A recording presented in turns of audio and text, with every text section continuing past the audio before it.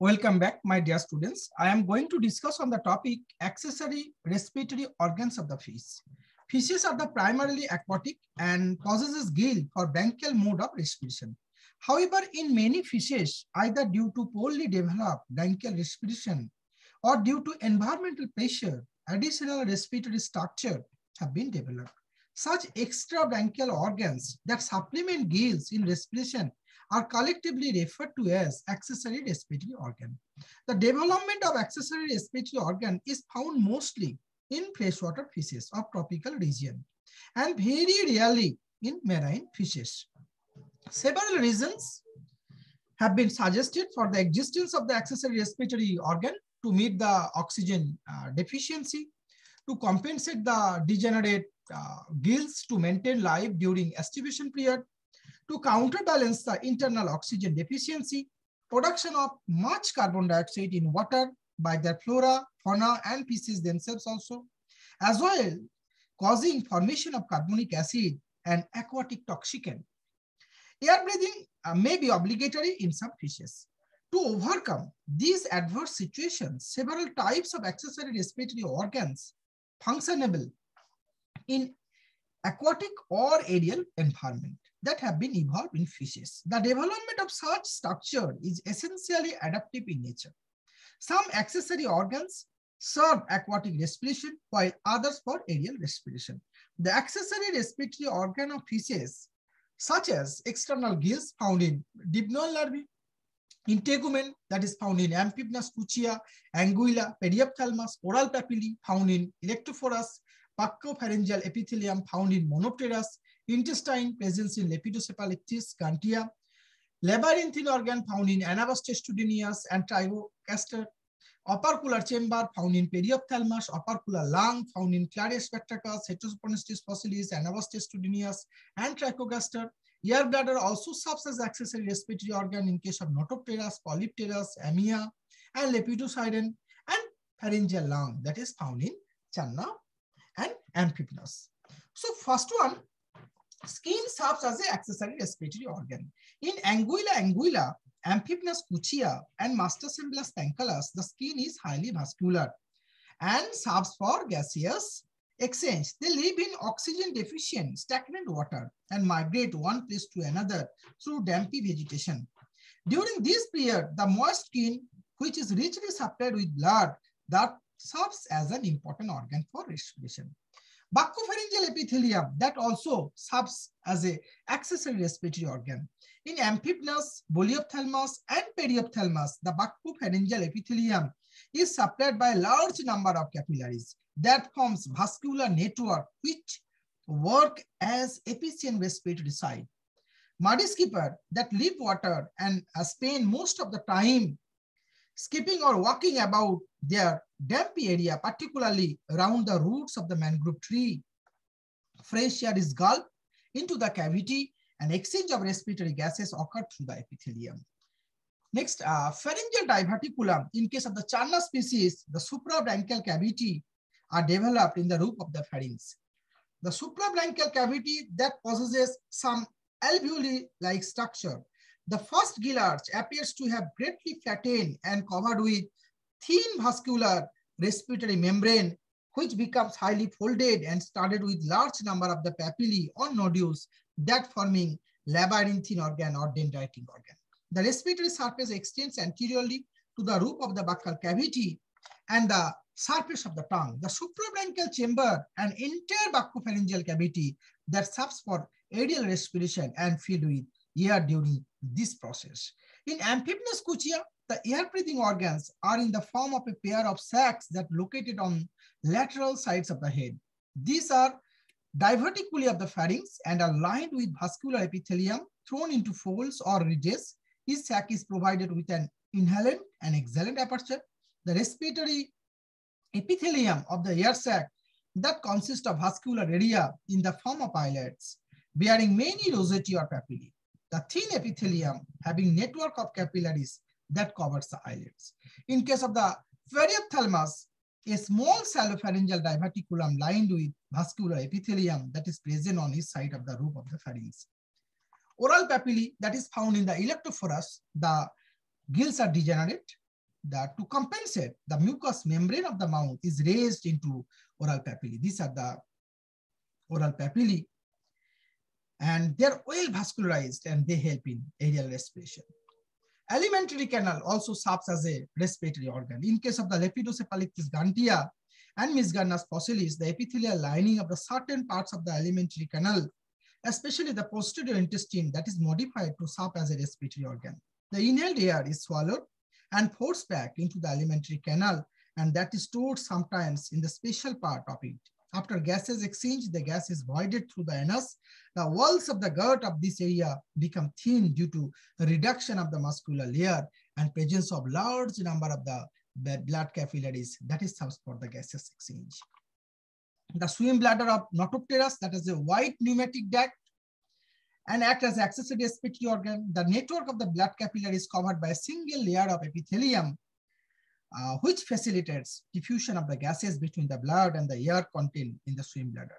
In dipnoi, the air bladder is mostly highly evolved, acting as a lung, and it is vascular and contains many alveoli-like structure.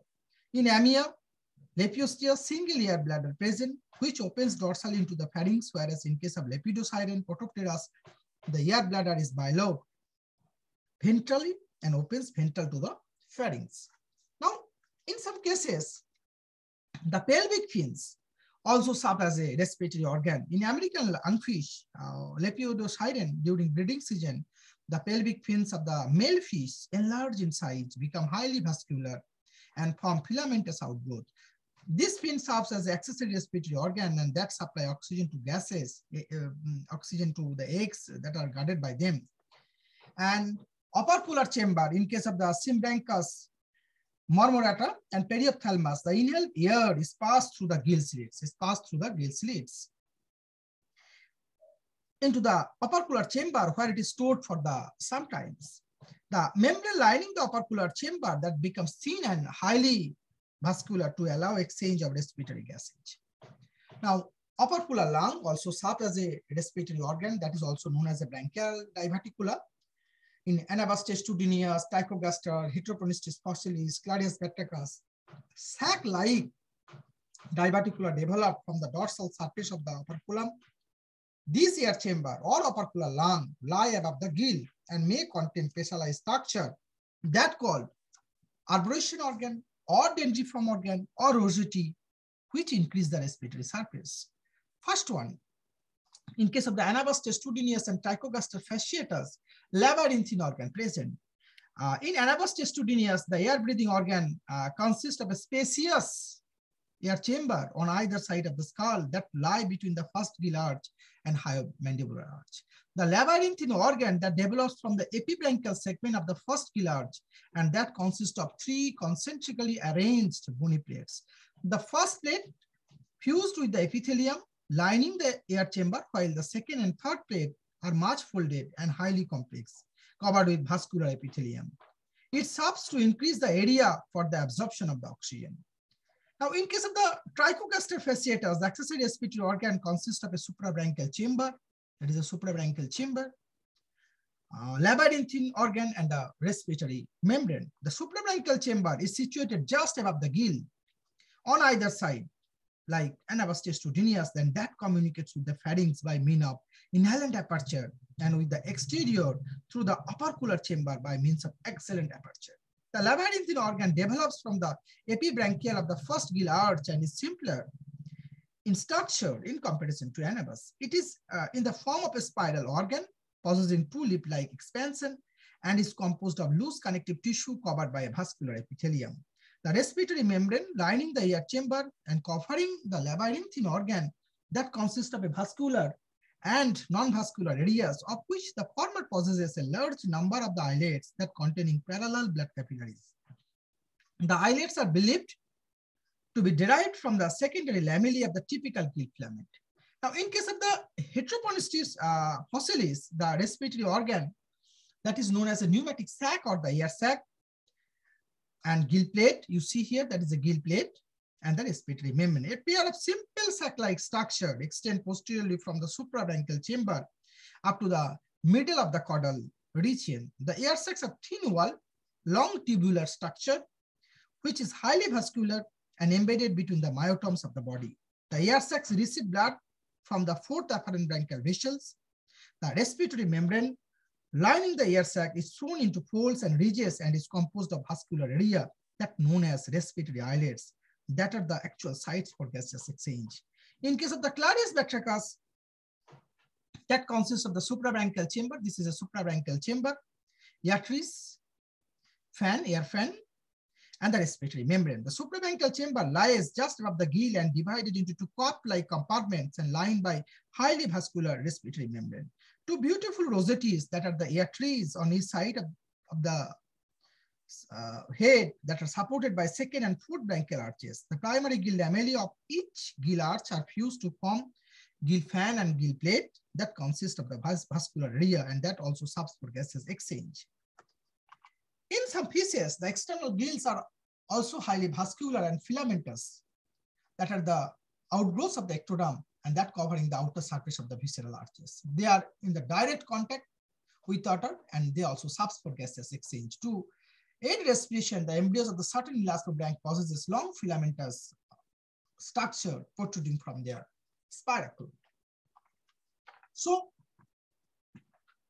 during the development, the fifth gill arch does not develop gill lamellae, and its embryonic gill forms rudimentary of the gill arch and aggregates to form a structure that is known as gill mass. The air-breathing organs or accessory respiratory organs develop from gill mass. In some species, the gill arches other than the fifth arch also take part in the formation of the accessory respiratory organ.